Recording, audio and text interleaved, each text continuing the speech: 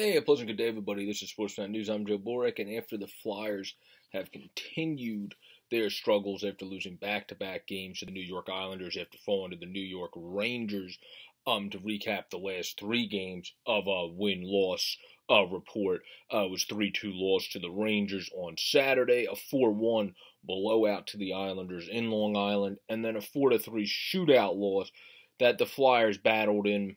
TK was able to score, and again, Giroux continued to play well. And Cam Atkinson continued to play well, and JVR continued to score to higher his trade value. If that is so, what the organization is going to try to do coming into this trade deadline, which I would envision probably is with his contract expiring at the next year and the team kind of being in this limbo retooling period. So we'll have to see what happens going forward. But when it comes to tonight, the Philadelphia Flyers take on the Columbus Blue Jackets.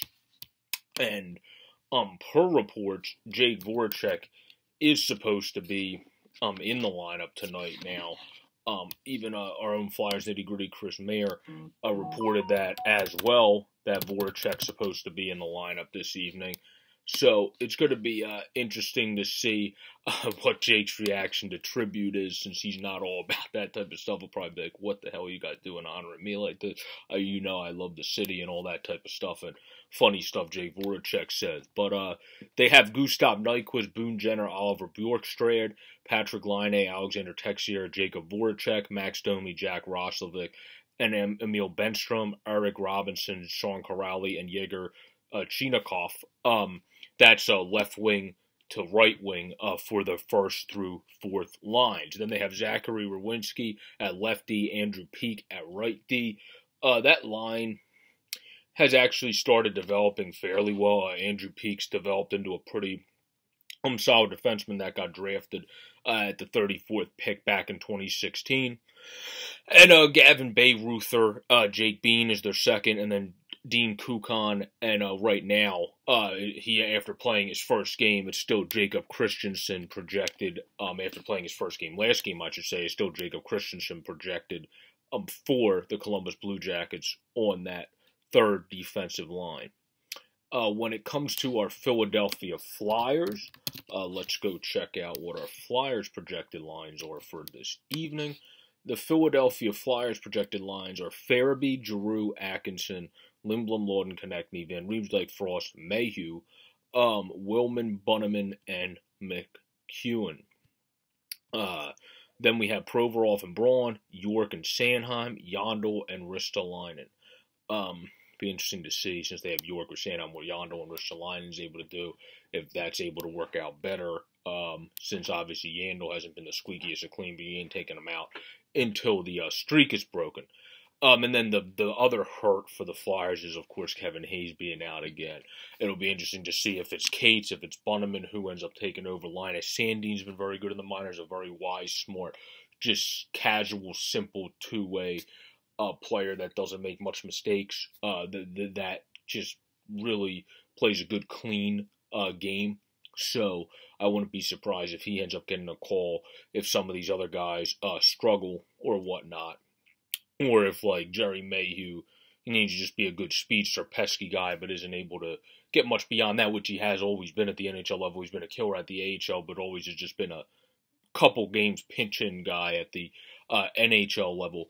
Maybe you end up seeing Linus Sandin get a call up for him. And then we, of course, still have Sealer and Connaughton on the bench for defense.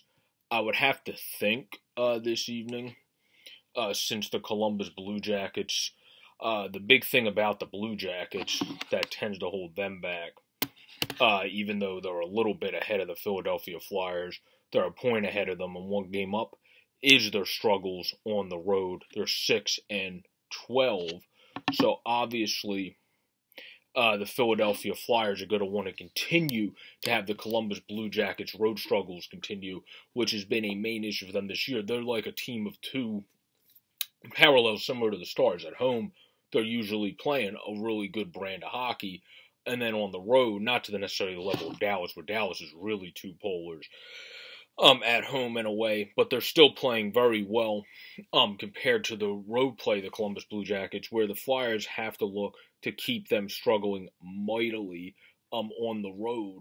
and just come out, pressure them early, try to get an early goal, but try to have a good, just kind of jam the neutral zone. This team, the Columbus Blue Jackets, isn't the most finesse. They're not the most consistent offensively.